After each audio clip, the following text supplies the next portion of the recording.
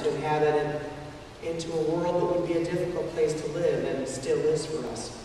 But the God who sent them out clothed them and watched over them. He sent them teachers, and prophets, and leaders, and kings to show them the right way. In the wilderness, He set them free. He caused water to flow from rock so that His people might continue to live and someday reach the promised land.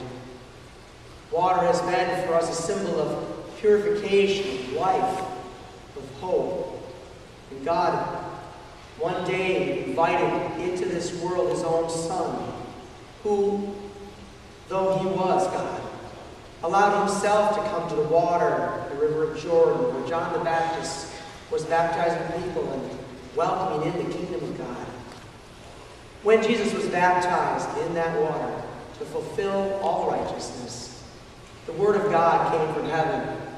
This is my Son, who I love, my beloved. And today, as Landon is baptized, God says those words again. Just as you call your son, God will call him His Son. Just as He has come into your family, He now comes into our family, God's family. As we welcome Landon in, we'd like to welcome him in knowing that he is going to receive forgiveness of sins, eternal life. And we know that the power of the Holy Spirit will enter into him. So now I ask you as a family, and I ask you as sponsors, to reject all the things that are evil of this world and seek only God's face. If so, please say we do. Do you believe in God the Father Almighty? Let us all share the Apostles' Creed. I believe in God the Father Almighty, creator of heaven and earth. Do you believe in Jesus Christ, His only Son? I believe in Jesus Christ, His only Son, our Lord. He was conceived by the power of the Holy Spirit and born of the Virgin Mary. He suffered under Pontius Pilate, was crucified, died, and was buried.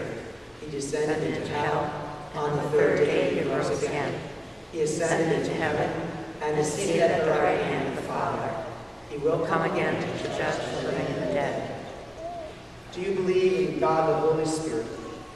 I believe in the Holy Spirit, the Holy Catholic Church, the communion of saints, the forgiveness of sins, the resurrection of the body, and life everlasting. Amen.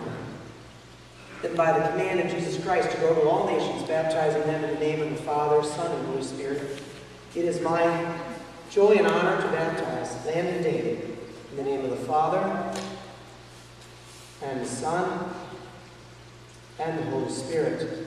And I mark you, Landon, with the cross of Christ, for from now on you are His. Go in peace to love and serve the Lord. Amen.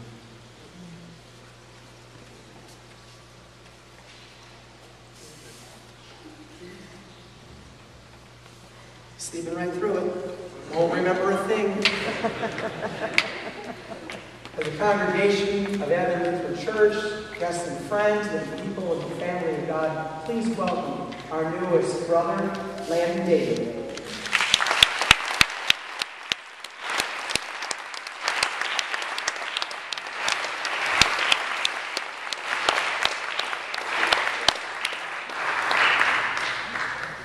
You know, Heather, as I walked through there, I saw a lot of babysitter potential. Did you notice that?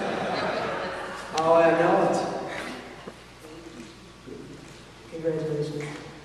Thank you so much.